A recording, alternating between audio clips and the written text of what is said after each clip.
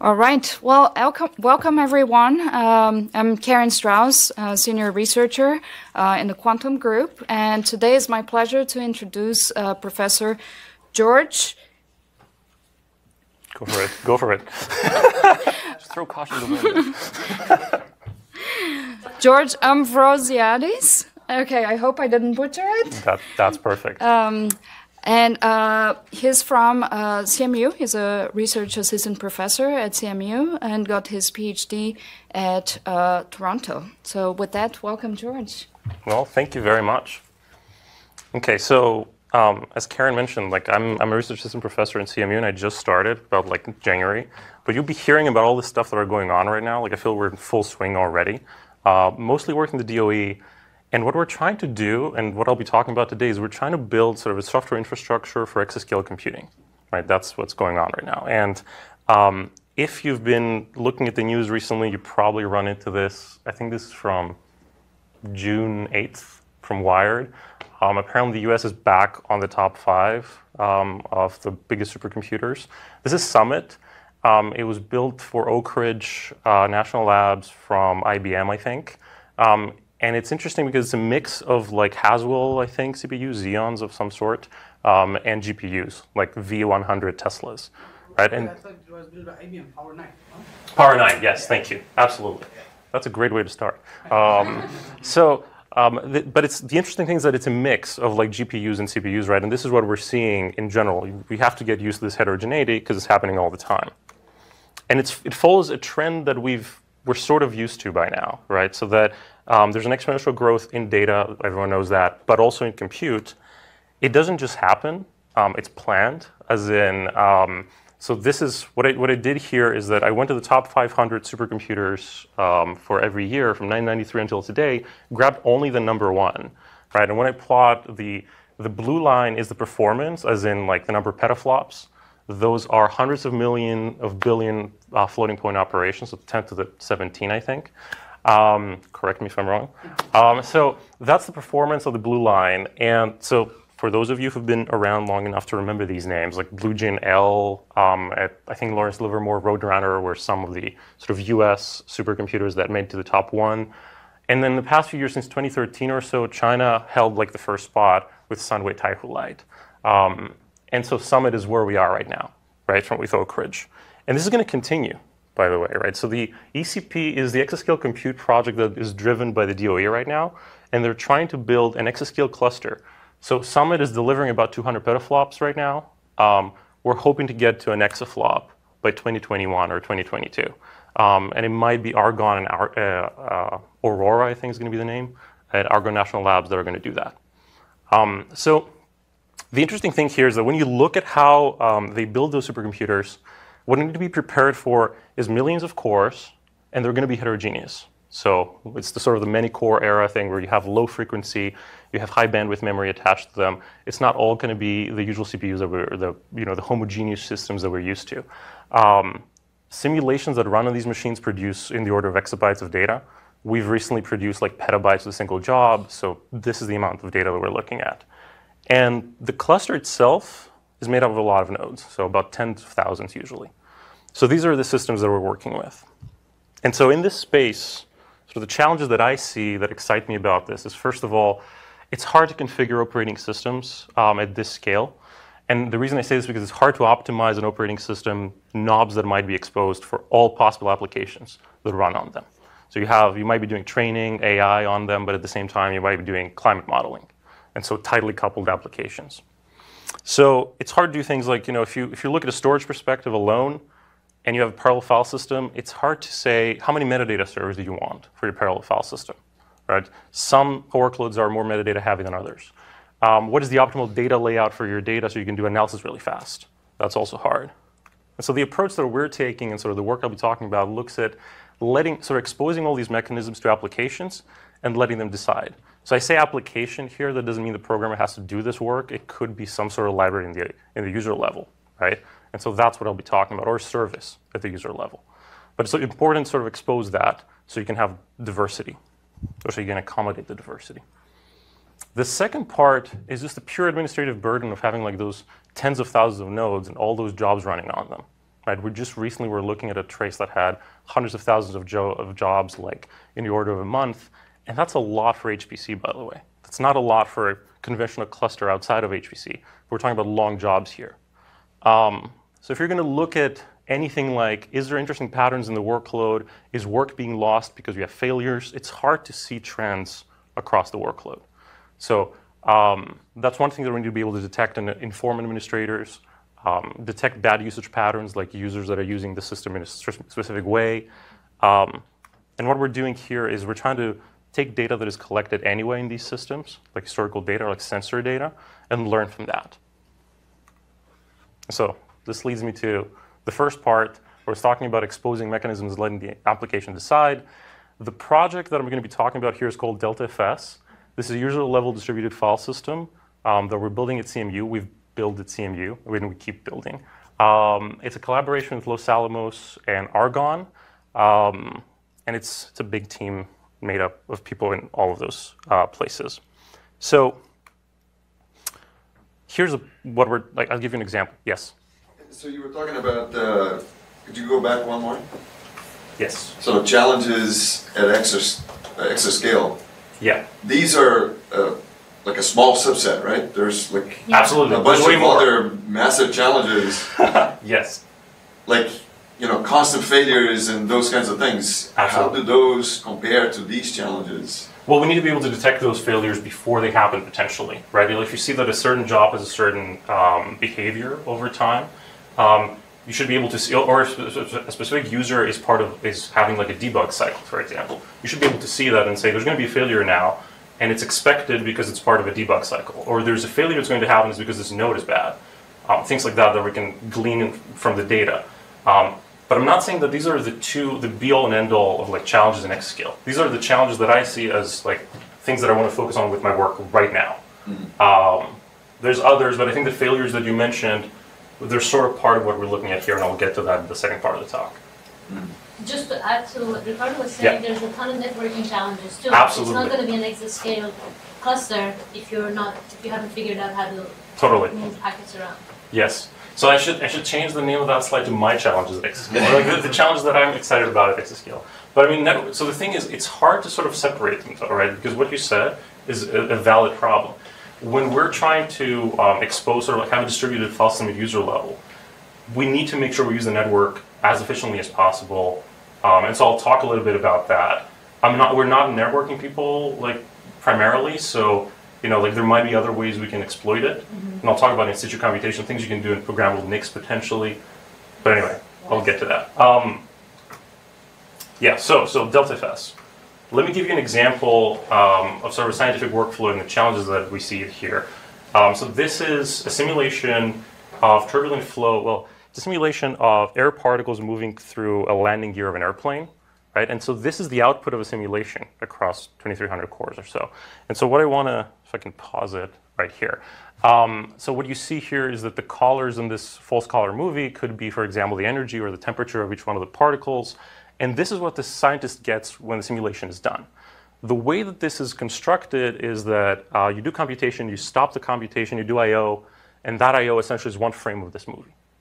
Right? So essentially, that's the step one for a simulation. You cycle between computation and I/O.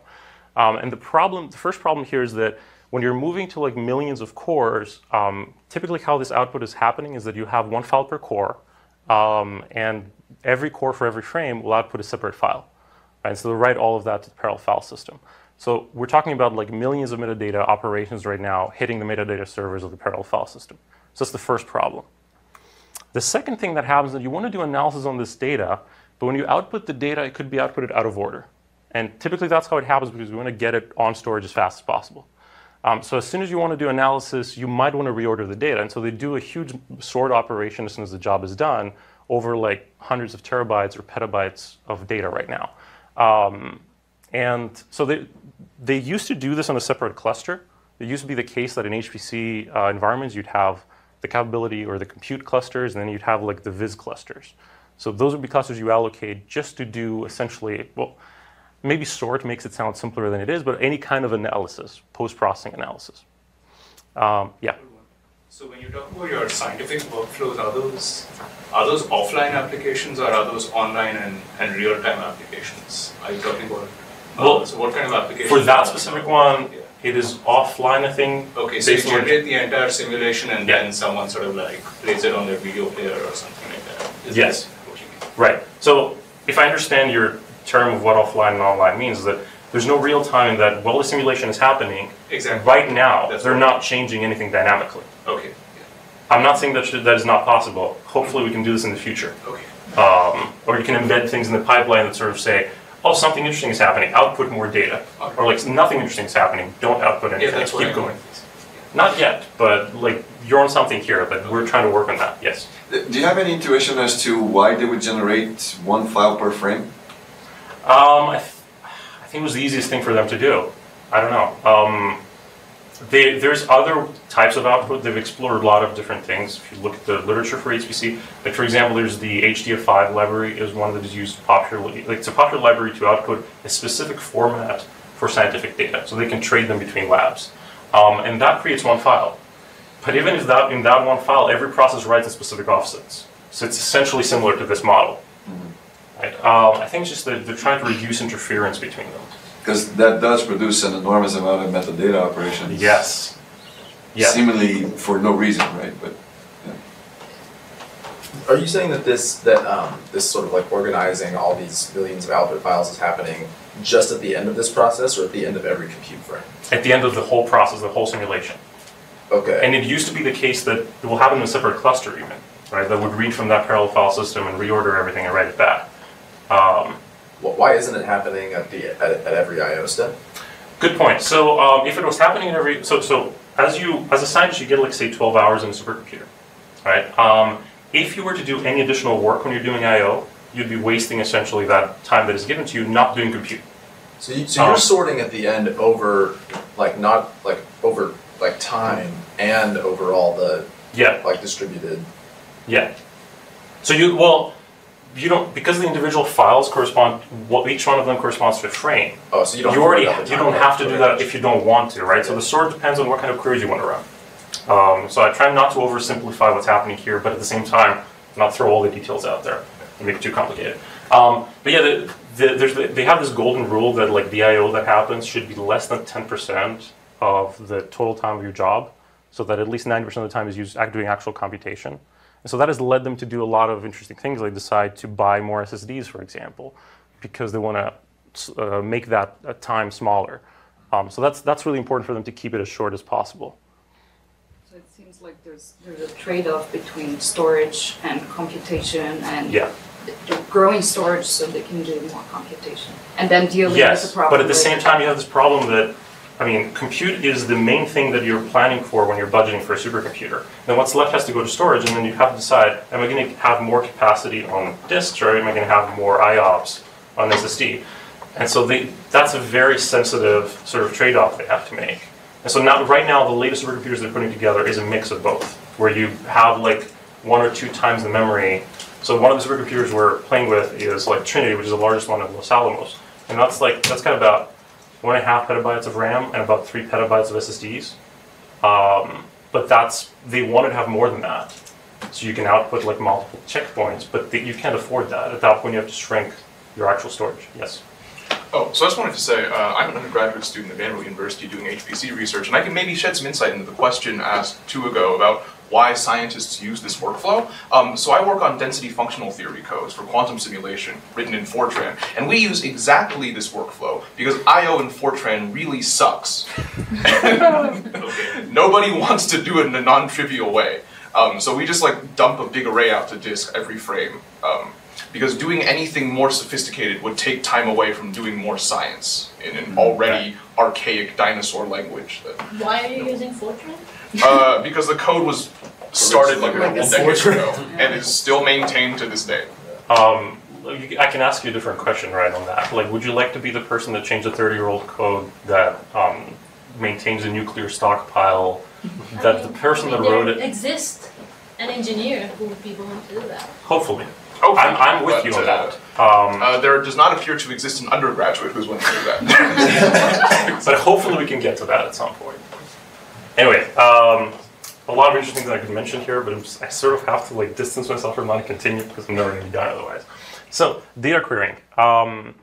Primarily what happens in data querying is that you do this on one attribute, right? Something like the energy of a particle. And the reason for that is because there's high selectivity for those queries. So if you say, give me all the particles that had energy more than, I don't know how many electrovolts, you basically go from like trillions of particles to like a couple million or like tens of millions, and that fits in memory, and then you can do whatever else you want in memory. So we want to basically be able to deal with those tons of metadata operations, not waste resources for that post-processing, and keep like analysis like queries being low latency, right? And on top of that, I'm going to throw this thing that like this anecdote of what happened to us. Something like that. Someone from Los Alamos called us a cosmologist. His name is Fan Guo. This is actually him, and he told us that I'm trying to simulate turbulent flow, which is a particle workload. So you have particles moving around in space, and so you have trillions of particles. And what I do is I create one file per particle. I append to that file every time I do I/O. So you have trillions of tiny appends at every time that I/O thing is happening. So you have a storm of metadata operations. And I do this because you told me that when I'm done, I can read a file sequentially and it's going to be fast. And it's not. Why? So our initial reaction was that maybe we shouldn't help him. We should just tell him to do things in a different way. But then I thought, this might be an interesting research problem. So we managed to accommodate that workload as well as the process of this. So how do we do that? This is where DeltaFS comes in. It's a distributed file system as a service at the user level. The first thing we do is you need to decide how to allocate resources to the file system. How many metadata servers do you want? Because the file system is a service, essentially a library that could be linked into the application process, you decide how many processes of your application want to basically be also metadata servers. So how do we distribute also the load across those metadata servers? Is that we take the namespace and we shard it essentially across those processes, right? So that means we're moving away from a synchronous namespace at this point to an asynchronous one where every process is in charge of parts of it. This is okay for scientific applications because like you do all of your writes and like no one's actually going to look at the data until that I/O process is done. Your queries are going to come in later for the data. So you can choose to do your synchronization in bulk later on between the processes. And that doesn't limit you in that you can have more frequent synchronization, but then you can end up having the performance of a regular parallel file system right now. And we sort of want to avoid that. I'm not going to be talking so much about that today as another part of it, which is just avoiding the post-processing altogether, right? And at the same time, not increasing that I/O time. So the way we do this is we want to do indexing on streaming data, right? So the main idea here is that as you're pushing terabytes or petabytes of data to storage, the compute is just sitting idle there waiting for storage to absorb all that data. And so we could use that. We could look at the data as it streams to storage and build indices on it. Even if it's not perfect, it's fine. You can tack it onto the data. And then later on, instead of doing post-processing, you just look at those indices and you find where your data is. Right? So I'm going to focus on talking about that for the remainder of this part of the talk. Right? And especially, how do we do this without actually taking resources away from the application? So when we talked to physicists, they told us, we're willing to give you like 3% of memory maybe at all times.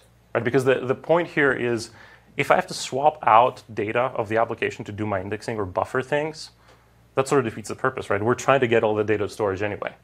So we allocate a part of memory, and that's basically our buffers to do all this indexing. So how does it work?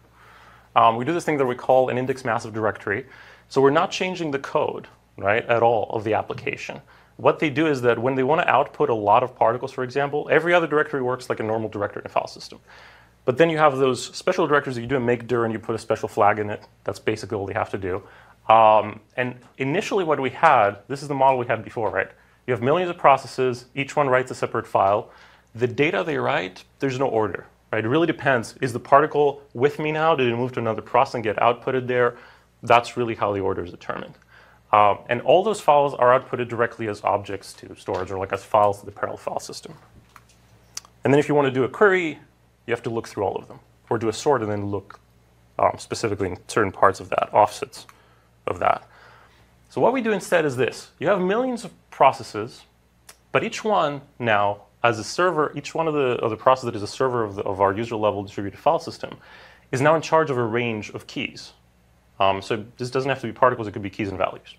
And so basically every time you're about to do a write, you do this shuffle through the network, and you have to evolve to all communication. We'll talk about how you scale that later on. But basically, you get to the process that's in charge of that range of keys, and that process puts logs together only for that range of keys. So that you do it pre-sort at this point. But you still have things out of order within that log of that one process, right? So what happens at that point is that within that buffer of that process, you receive keys of a specific range. You build a Bloom filter, right? And that Bloom filter basically says, I'll take 3% of memory, partition into like 1/2 and 1/2 of a percent, which is roughly like 16 megs if you assume like 4 gigabytes of RAM per core, which is typically what you see in those machines. And I'm going to freeze this, sort it. So for those of you who know about log structure merge trees and like sorted string tables that Google uses for that, so SSDs are essentially like a small chunk of data that is sorted based on their keys. And so you have a Bloom filter that says this SSD may contain your key, and you output those chunks out. So when you're about to do your query, I never follow my slides. So when you do a query, you essentially go to the logs of the process that's in charge of the key range that you're looking for. You look through their Bloom filters, and that limits you to like a certain set of SSDs. Could be more than you need. That's still fine. That you need to fetch in order to find your data. And then you do a binary search within that SSD, which are typically tiny.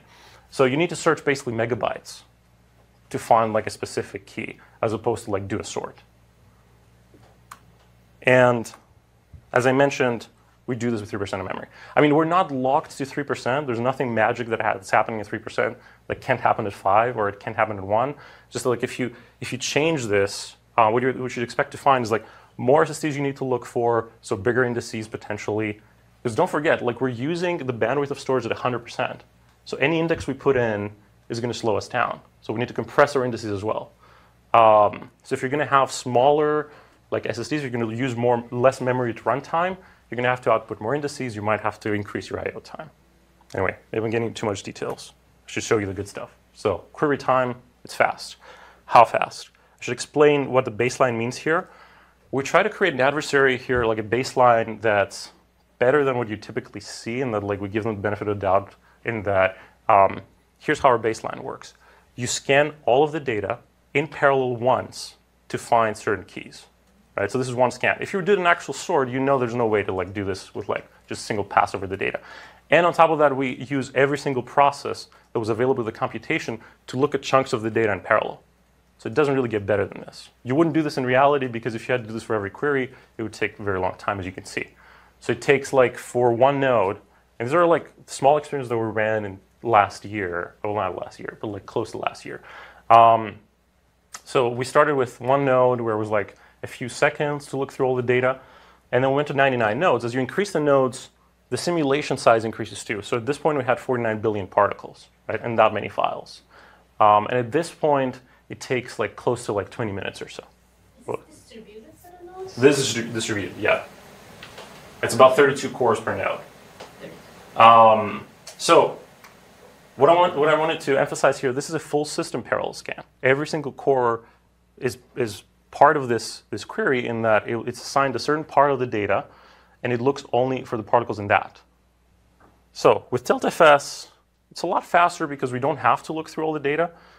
Depending on the size of your query, how many particles you're looking at, like basically you're only going to look through that many indices, and it doesn't matter how much data you have. All it matters is just that one lookup that you're doing.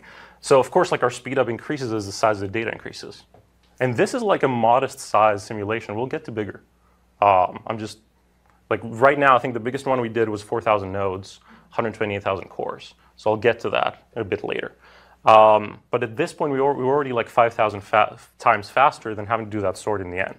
Because one thing I didn't mention before is that because of the budgeting constraints and putting together supercomputers today, because we need to keep them growing, those Viz clusters they used to have, they're not around anymore, right? That's the first thing that got knocked off.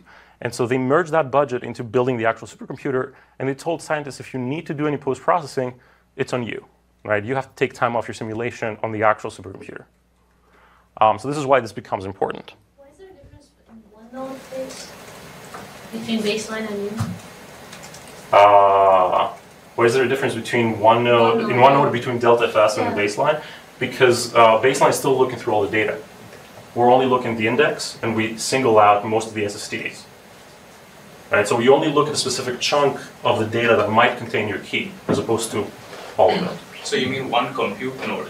So the x-axis Yes. are the number of One compute compute nodes. node. Yes. So And- that's why I put these labels here, because like if you see the simulation size, it's confusing. But And what about your storage? Was that constant throughout all your yes, so this is the same parallel file system. It's a Lustre parallel file system.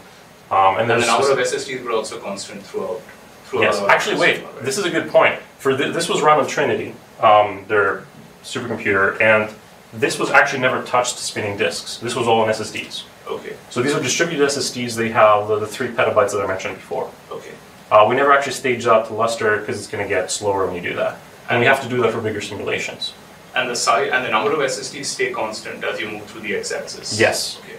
Well, yes and no. So this is where reading the paper is actually going to give you a lot more information than I can do here. But basically, we try to make sure the ratio is the same. All right.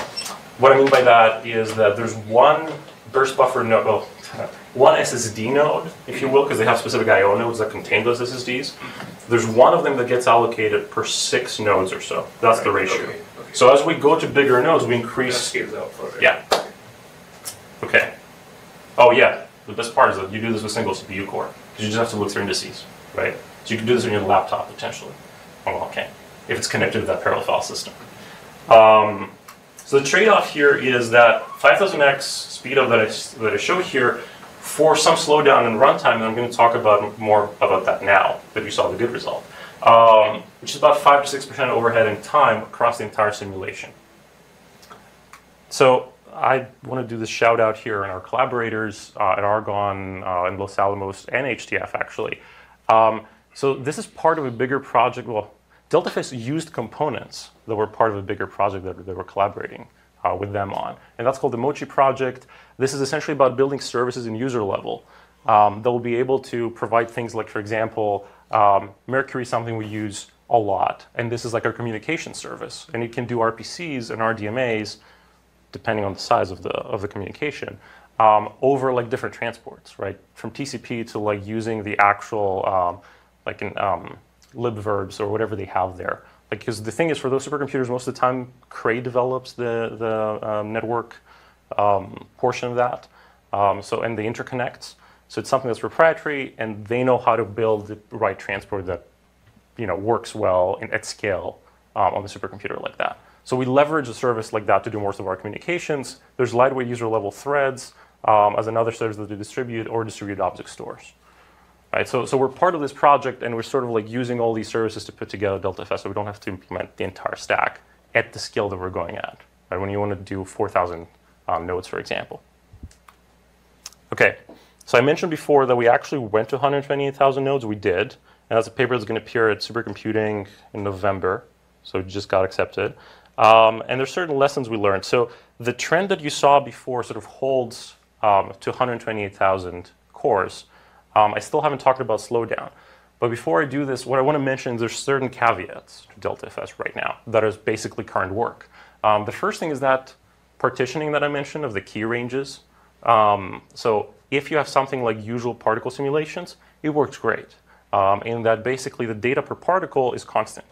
And so you can partition your keys, and if you give a certain range of, if this range of keys is the same in terms of size across cores, the load is the same.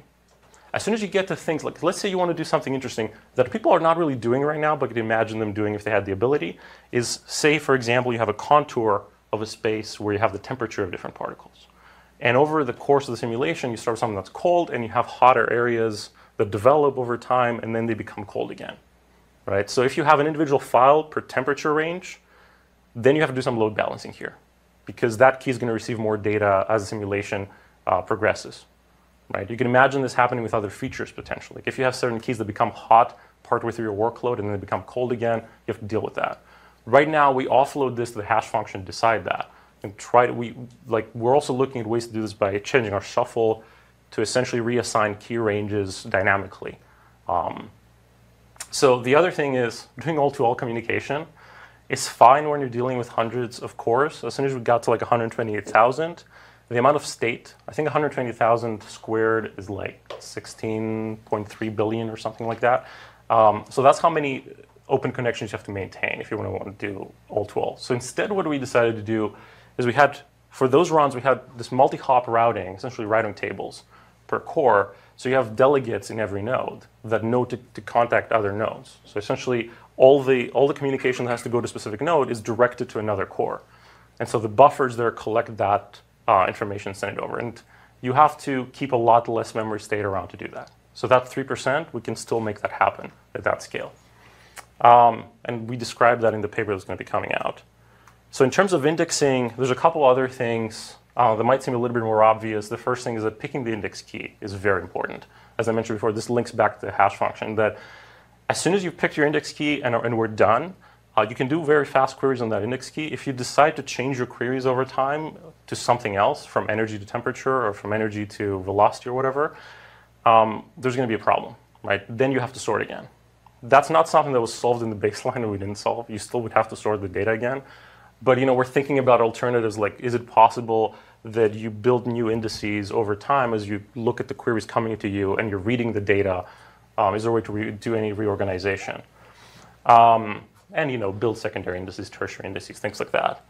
There's a slowdown. So the key thing that we had to do, we had to spend a lot of our time doing engineering to basically overlap I/O with network communication with compute that is happening, right? Because there's a network communication with the shuffling, moving things around.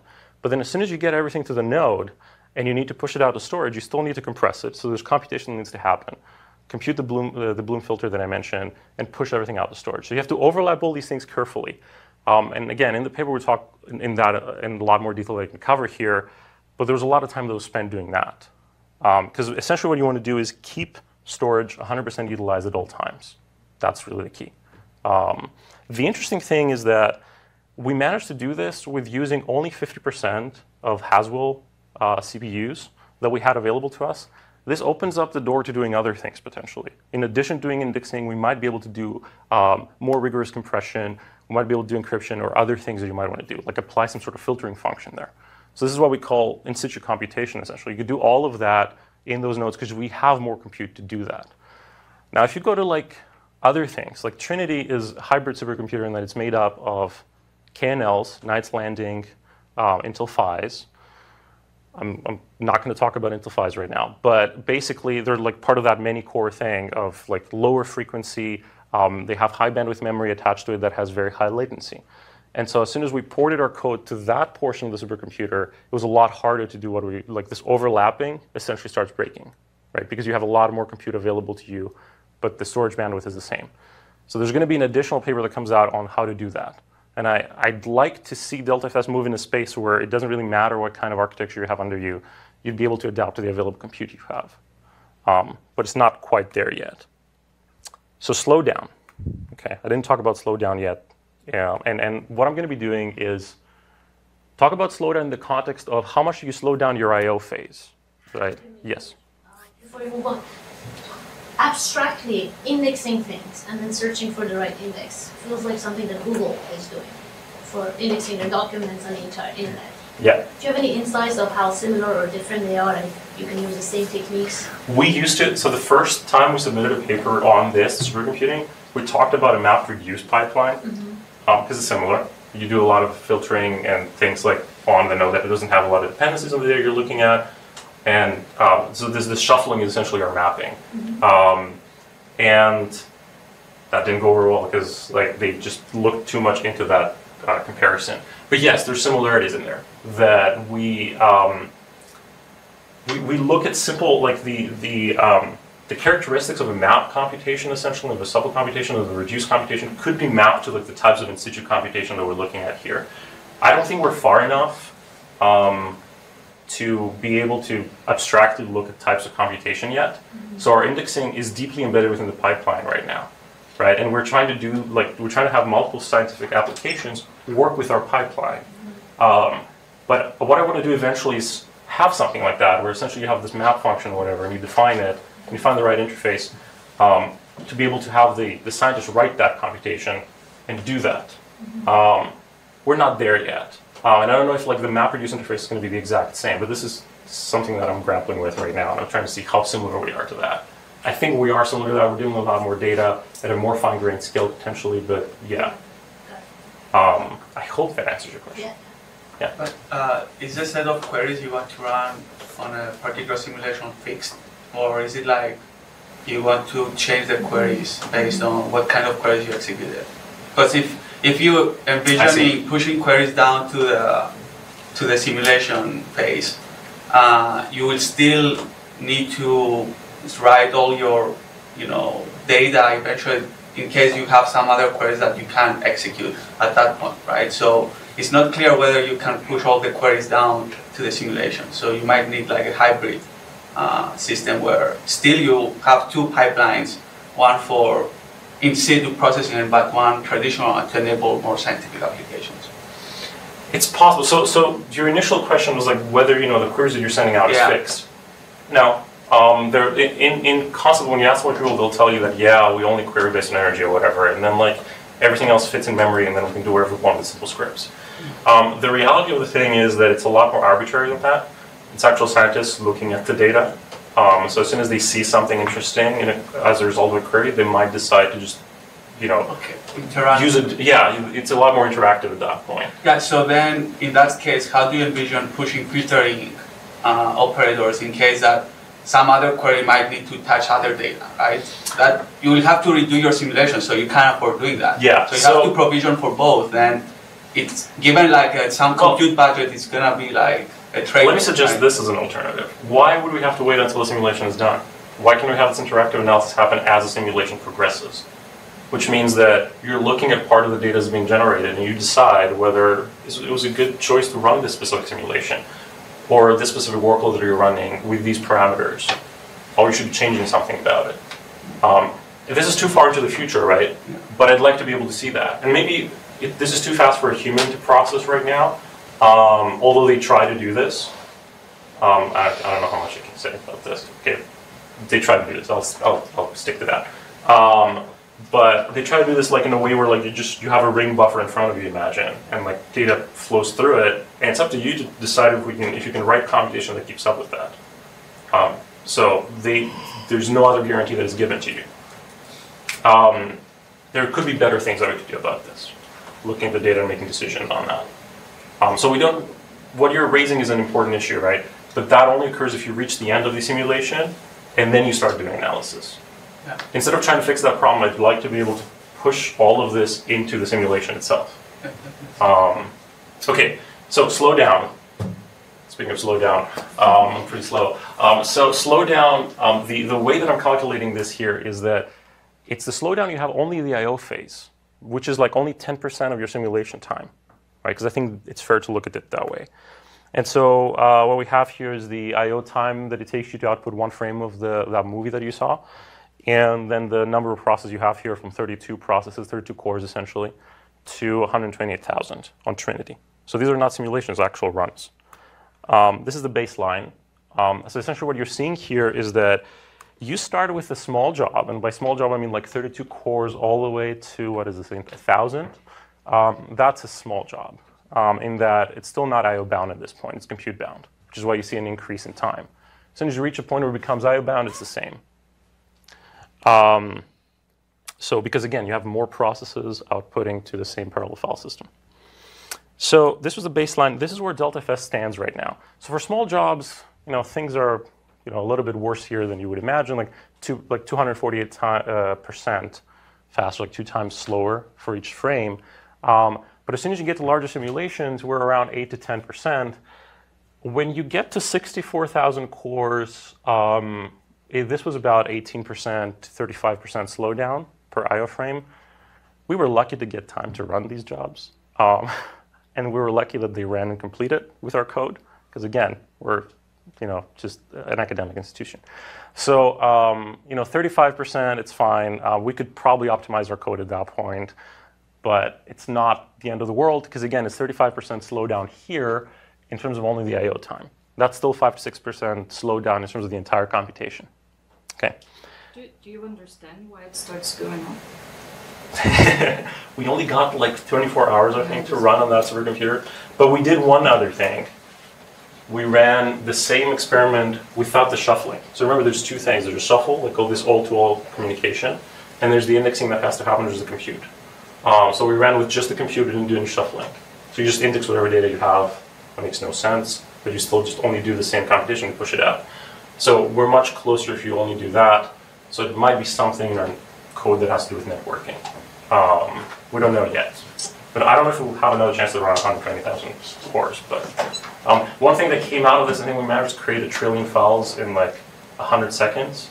So Lionel's trying to publish this as a thing, as a record of some sort, I don't know. But this is where we stand right now. So, because I should move to the second part of the talk. I sort of touched on all of that right now through the talk, like supportable workload types, like highly variable writes that I mentioned before. Having secondary and tertiary indices is something we're looking at. Coordination between jobs I didn't talk about. So if you have multiple jobs that want to talk to each other, but you have an asynchronous namespace, that becomes an interesting problem. But we look at jobs that want to do that, and typically it's things like, I'll put a .log file in this directory, please don't touch anything. That's the kind of communication that's happening. I'm of the opinion that that's the sort of communication that shouldn't be happening through the file system. This is like basically you're using the file system as a communication service, so there should be communication service for you to do that. Could be that .log files are detected and you do something else based on that. Supporting heterogeneous hardware and backends, like having different types of architectures that give you a different ratio of compute to I/O, or even like going from something like Lustre to like cloud object stores, where doing tiny writes, like preferring very large writes at the gigabyte scale, might be a better thing.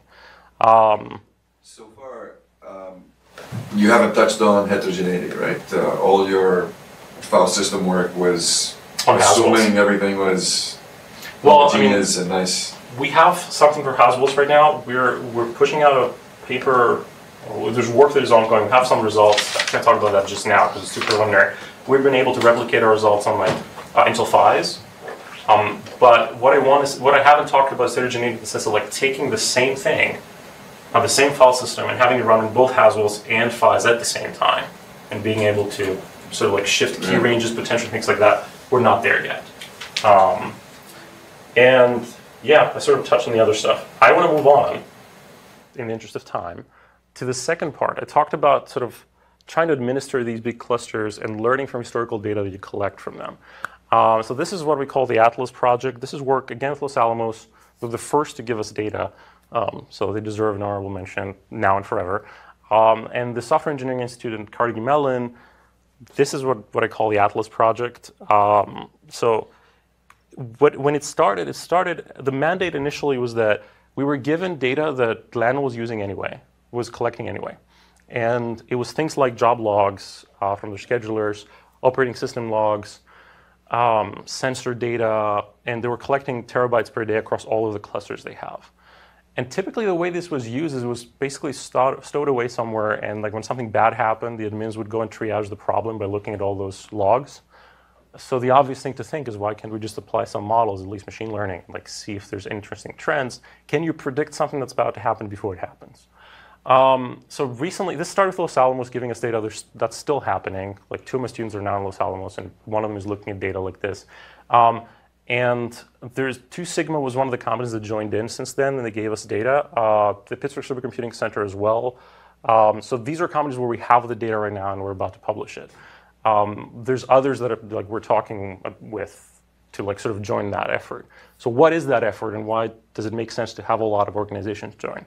One of the things we wanted to do is that we realized it's been a while since we've had traces become publicly available. So it's interesting to sort of look at the literature from that angle of last time we had a job log out was like Google publishing a big trace in 2011.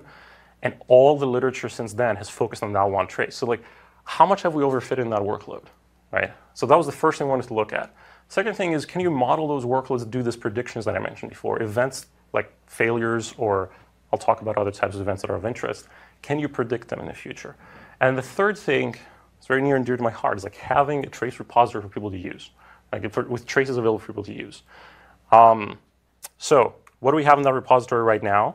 And you're hearing about it first, because like I'm going to talk about this in a month at ADC, but this is the first time I'm talking about it outside CMU. So we have 2 Sigma has given us 2 traces from 2 clusters They're similar, the two data centers they have. One's in New York, the other one's in Pittsburgh. As very recently, I was able to actually say the name of the company, so that's also a good thing. So they have a cluster where they're doing business analytics, think Spark, and it's about 1,300 nodes in total, 9 months, very recently collected. We have two traces from Lanel. One is from Mustang, which is a general purpose cluster they use, which is available to everyone. It's one of their small ones. It's about 1,600 nodes. The great thing about that trace, though, is that it's 5 years. It's the entire lifetime of the cluster. So it allows you to do sort of longitudinal analysis, look at what happened over the 5 years. When they ask you, is this a representative part of the workload? It is the workload, everything that ran on it. And then the second thing is that we're able to collect a trace from Trinity, which is their largest supercomputer. You can't collect data on that because now it's on the red zone is what they call it, which just means it's just off bounds for collecting any data. It does whatever they're doing on that. But while they're standing up the entire supercomputer, which is about 1 million cores, they did it in phases because it's too big.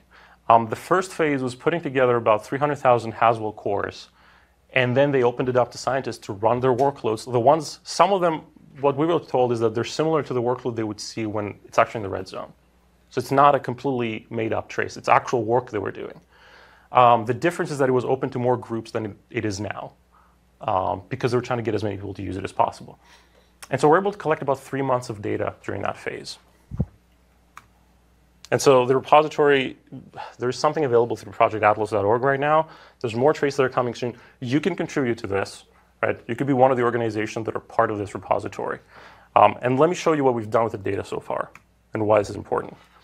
So the first thing that I mentioned was looking at overfitting in the literature, right? Right now, and I'm not going to spend too much time on this slide, but basically all we have is that Google trace that came out in 2011. And I think even Google is not comfortable with us using it anymore. Like I was talking to Joel Wilkes about this, and it's just, we'd like to basically transition to something better and use this as one of many traces.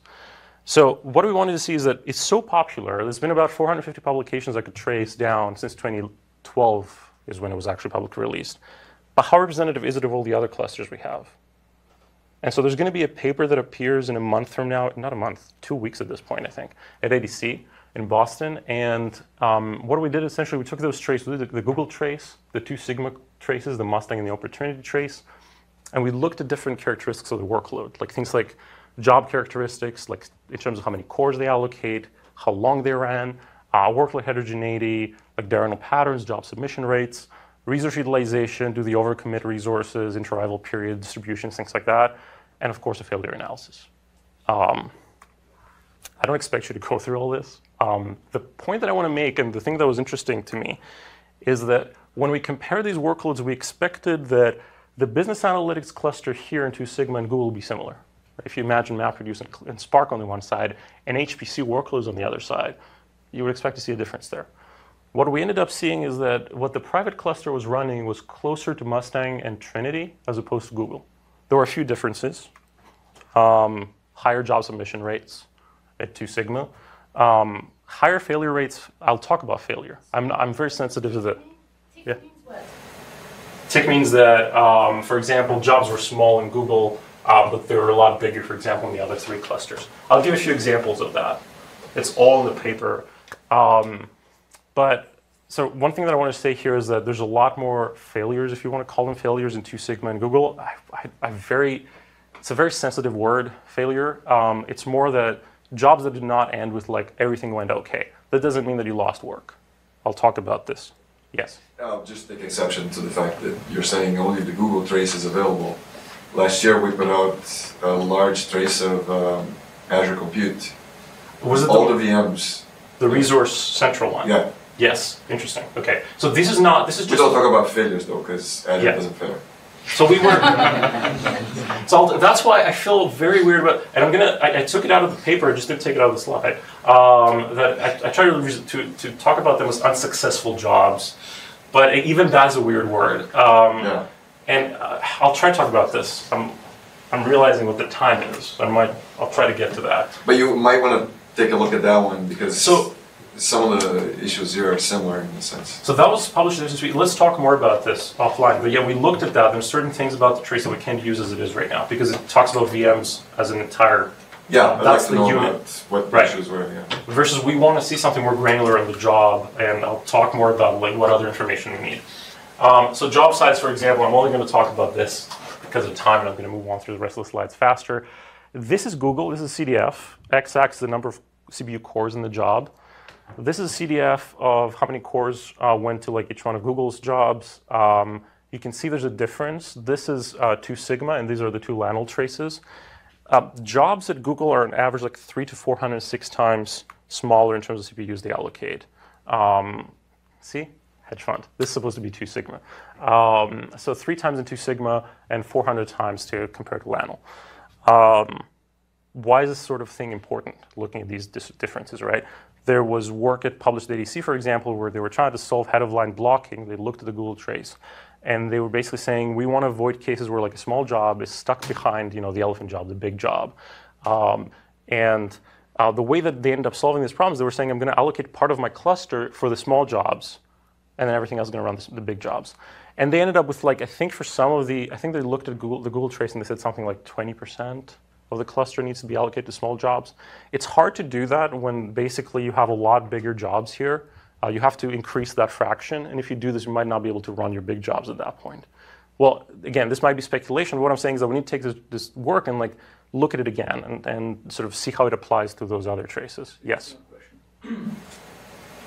So except for Google, do you know if the other 3 workloads were latency sensitive or throughput sensitive? Do you have like any idea of how they compare in like the primary metrics? So the business analytics for 2 sigma are throughput sensitive. Okay, but in Google it's likely to be latency sensitive, right? Which is where your optimization for small jobs come in. Which is why you want to optimize. If I'm not mistaken, it's both. Okay. What I was told about that trace is that it's representative of like the workload across different clusters. Like it's a representative cluster in that it has user-facing services, but it also has batch analytics. Okay. Yes. Sorry if I missed this earlier, but 1/10 of a core being a job means that one core is running 10 jobs, or? Yeah, they're time sharing. Okay. So you can do that with Google's scheduler, or whatever it is. Makes sense. Yeah. So, doesn't this suggest that, so before you were talking about file systems that applications have a say on, right?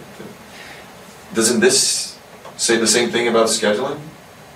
That like the types of scheduling you should have depends on the kind of jobs you should schedule. Yeah. And you're just sort of pointing to the Delgado thing, right? And they probably make the wrong decision because they overfitted to this trace. But you know, if I could, I like that because you're talking. If I could pick my scheduler based on the kinds I'm trying to remember the paper where they talked about hyperscheduling, and I think it's like Eagle or something like that. Again, at ADC a certain year. But yeah, I agree. Like we should be moving towards that. And I think Google themselves recognized that. I think they're still using Borg, but they had Omega for a while, which was like a distributed scheduler. Yeah, Omega was canceled. But it was canceled. So some of the ideas made it into Borg. Borg, yes. So okay, I'm going to skip this job duration, similar stuff.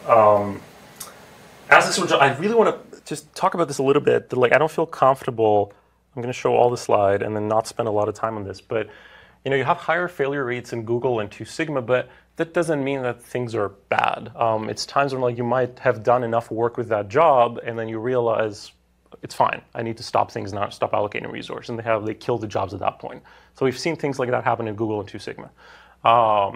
With Lanol, what happens, for example, they have a lot smaller failure rates because they spend a lot of time optimizing the workloads. It has to finish in order for them to get results most of the time.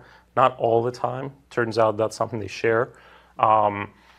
But sort of one of the things that we talk about in the paper is defining what failure means is crucial. It's hard to talk about one type of failure when you look across multiple traces. And I try not to use the word failure, and I'll take it out of these slides, and I'll try to find a better word for that.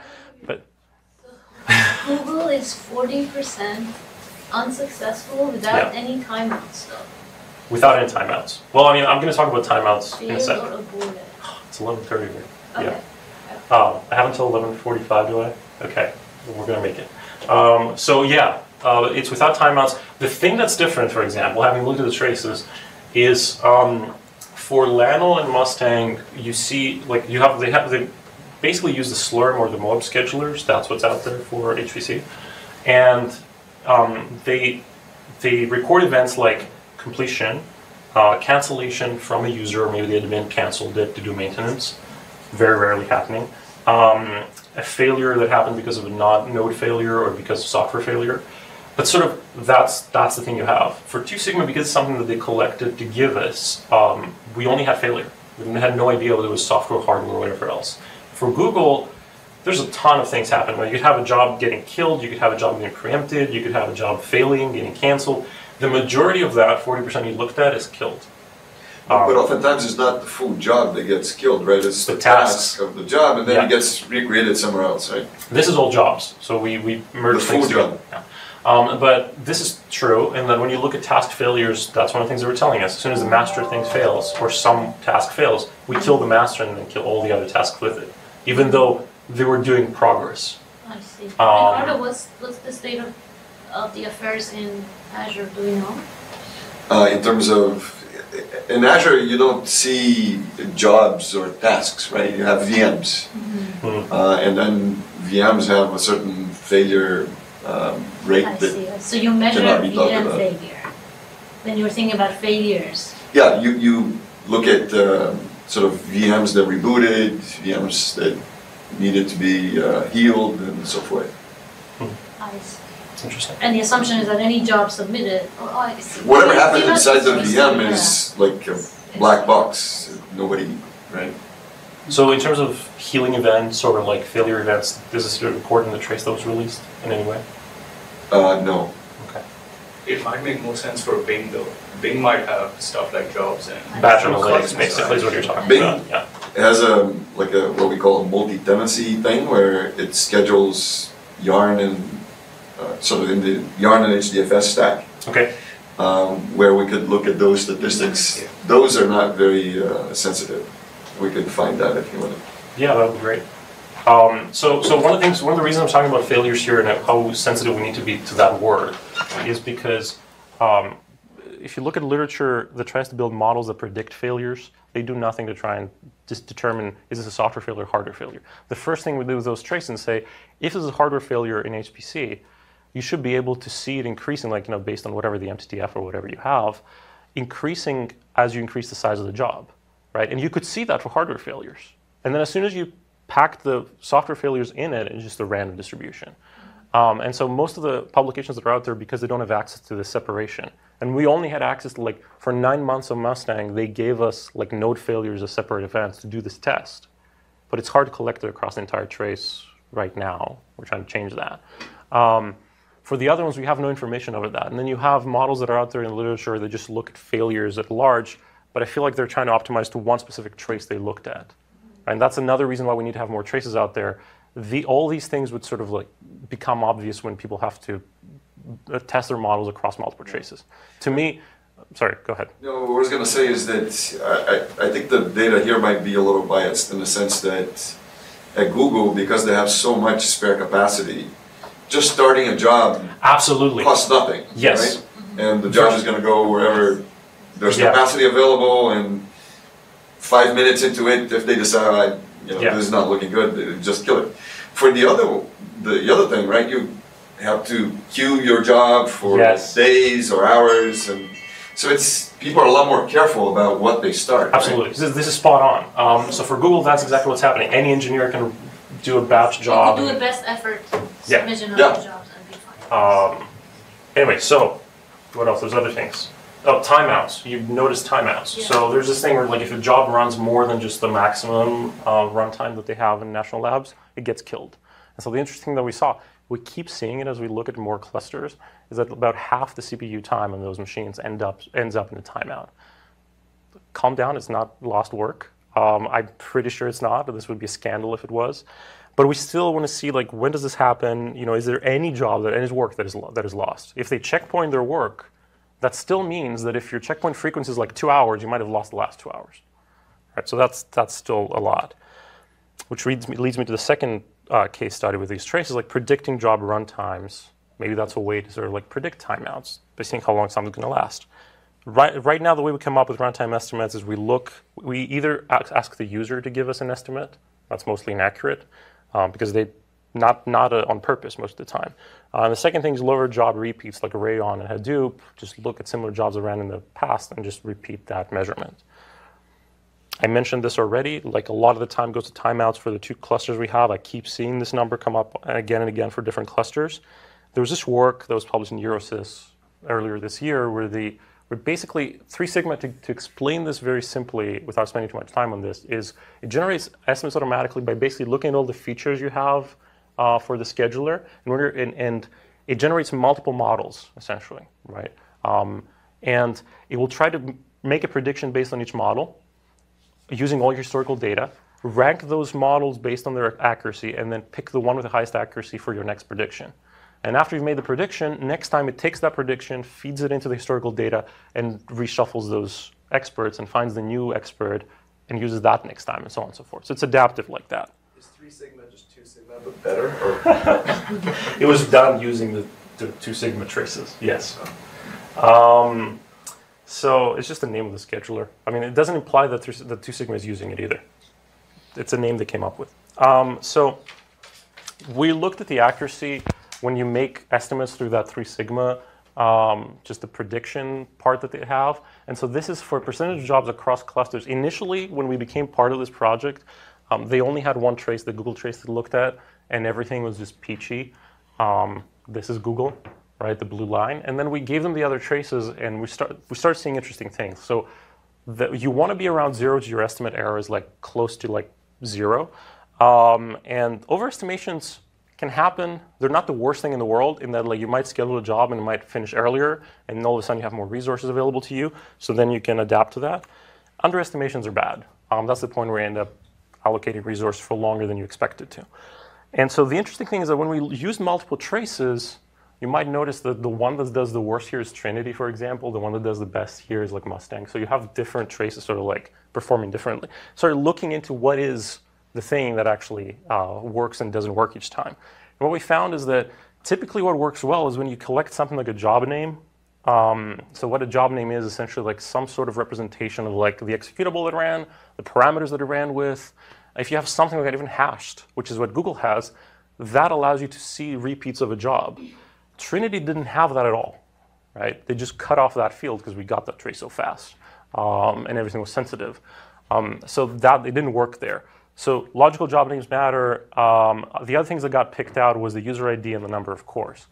I'm personally not very fond of the user ID being a thing that people use to predict what is going to happen in the future, for the obvious reason, privacy. But the other reason is also that it's not a transferable model, right? As soon as you have a different set of users, can't do anything about it. Which leads me to the third thing we're looking at, right? The user behavior, and trying to refine our predictions using that. So there's interesting things. This is from the Mustang trace for one user in one specific job, because we have job names for that. This is the lifetime, part of the lifetime of that job, right? So they run that job with a few nodes, like 6 nodes, 31, very large time limit. I think this is the max, like 16 hours. It runs for a while, runs for 3 hours or so, and then it gets canceled by the user. Right? So clearly they saw something wrong there. They went away. 3 weeks later, same job gets submitted, more cores, much smaller timeout at this point. So I think they're testing it out, and it fails in 3 seconds. They submit it again. It runs for 901 seconds. It gets timed out because it gets killed. And then they say, OK, clearly this is supposed to work. Increase the timeout. They missed it by 2 seconds, it turns out. It completes successfully. And then they get sort of like happy with the result, and they start increasing the number of nodes more. Right? So you have sort of a behavior there. But what's interesting to me about this specific snapshot is that it shows you that not all failures are bad things. Right? If this is a debug cycle, a failure, there's a learning experience. Right? This is part of that learning experience. So like, it's OK to let users have jobs fail. What we're looking for is failures that are not happening in this context. So we try to do this, and we try to have, this is ongoing work that one of my students is doing, is building models that are generalizable across clusters, maybe across organizations. We're trying to see sort of how much we can push this idea. Right now, existing work builds models that are targeted specific clusters. And that's mainly, if you're on the research side, that's because there's scarcity of data. If you're on the industry side, it's because, well, you're looking at your data, and that makes a lot of sense. or it uses unavailable features as prediction time. We've had cases like that where it will predict, whether a job is going to fail based on its duration. So we'd like to avoid things like that. And we'd like to see models that adapt to workload changes. That 5-year trace we have, we see a lot of changes in the workload that are like, very significant. So you need a different model for that. We've moved from so I have numbers here for just 3 of the models we're toying with, like logistic regression, a random forest, and an LSTM that we're playing around with. And so we're able to sort of, this is very preliminary results. And so we trained it with Mustang, and we optimized it here, the LSTM that is, and then we just ported it to all the other ones. And so it was able to perform like pretty well. This is average. I hate averages, but basically, it performed fairly well for the other traces, given that it hadn't looked at them. Right. There's more we can do to this. Again, it's preliminary results. We haven't tuned it to find user behaviors. I'd like to do that and then take the model apart and try to interpret it. Why is this so important? Why is it so important to be general? Why can't you train for? Presumably, you're spending hundreds of millions on these machines, right? Doing some training to do better at scheduling or whatever shouldn't be a deal, right? So I think we're moving towards a point where we want to have these things be part of actual systems, right? You want to have a model like that be part of your scheduler. And when you do that, well, one is you need to be interpretable enough that the administrator or whoever is using it can understand what the hell is happening. Yeah, and the other part of it is, it's hard to say that in most environments like that, you'll have a data analyst at the ready to sort of create a model that's optimized for your workload.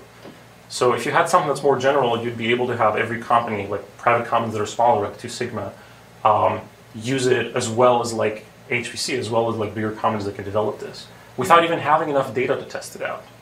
Because sometimes that might not even also not be available to you. So I'm not talking about models that are generalizable in that they know everything. It's just that they start with some prior knowledge of how to behave when they see a specific workload, and then they could be tuned to your workload over time. And you could go and optimize that. But if you do that, you'll see things like this 2 Sigma A thing, right? Where depending on which model you generate, accuracy is going to be, not great. Yeah, and sometimes one of the things that I'm grappling with is the notion that you might get random accuracy, and that you might do great, but that's just because it so happened that you did great for this part of the trace. But I think trying to sort of understand what it is that here's the thing. So something that's general but then gets improved locally at the whatever site you care about now, I guess would be a better approach, right? But I mean, okay, my sort of underlying goal with all of this is that I want to understand user behaviors in systems, and that's because of things that we saw before. Mm-hmm. And one of the things that we saw, we see high timeouts again and again and again, and no one can explain to me why this is happening, except this random admin that I talked to at some point. The personal communication just told me, we tell people just if they can't code a stopping criterion well enough, let it run until it fails and then run it again from your checkpoint, right? So it's and when you see 50% of the people doing that and 50% of the people doing things a different way, it becomes a culture thing. Mm-hmm. So I want to see what other interesting behaviors are out there in these systems that we haven't seen. By having a model that succeeds in being general and then taking it apart, or maybe learn something else. Who knows? Yes. And so you're saying sysadmins need to interpret these models just to understand what's going on in their system potentially, or to just make them feel comfortable trusting us to use them. Okay, right. And they're understanding these LSTMs, or what are they? So if you make these LSTMs simple enough. Because you could say, I'm going to have an arbitrary number, I'm going to do a grid search and have an arbitrary number of layers and find the best model for my workload. It's going to be this complicated mess potentially. Versus can I limit it, can I strip it down to a certain point where it's simple enough? And then have different ways to sort of insert weights or something that, I'm talking about attention, for example, attention weights in different parts of those states, or those layers. They'll tell me, what was it the weight that actually produced this prediction? What is the part of this computation here in the LSTM that affects my end result more? So that's what I mean in terms of understanding. And you could do this a lot easier if it's a simpler model. I don't know if it's going to be a simpler model this is. I mean, if this becomes all heuristic, then why not just use logistic? Or, Why not use a random forest? Or That's like a the most- decision yeah, tree. Right. Right, Random yes. forest seems you can do variable importance and Yes, but so far we haven't seen random forests be able to adapt across workloads. It's a very random thing. You can train them very well for like one workload, and then you transfer it to another one, and something will happen. I don't know what. And I guess if you want to update your model on your own system, then a network is a good thing. Yes, you can easily exactly do it.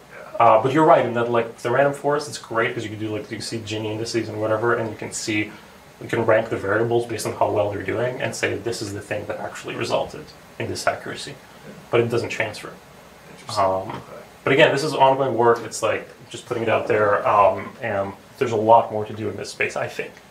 That's it. I think I'm done pretty close to my time, which is like a surprising thing. But that's basically it. So there's two projects that I described here, and one is I talked about the first one is sort of like from the storage perspective. There might be other perspectives we could look at, right? Like caching, for example, and like can we expose like potential caching policies to the application itself to let it have control over that? Finding the right interface to express in situ computation, I think, is like sort of one of our highest priorities right now. Deciding what should be done as in situ computation, what shouldn't. When I say in situ, don't just think about our pipeline. Think about the programmable NICs that I mentioned before. What can you do on them? And there's work happening in that space. I'm not saying we're the first ones to explore that, right? Like SOSP had a whole track or something, not a track, a whole session earlier this last year looking at that. But they did things like, for example, if you're a key value store, is there certain keys that are hot that you could cache on your NICs so you don't have to go all the way across the network? We're talking about more stuff, more specific stuff like that. Like, can you do filtering? Anyway, okay. And the autonomic cluster management, I use the word autonomic to sort of as a homage to like autonomic computing that was happening, what was it, like 10, 20 years ago? That's basically it. Thank you very much.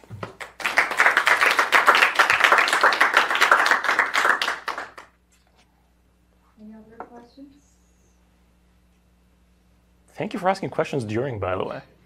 I didn't have to say that. I forget to say that sometimes. Awesome. Thank you.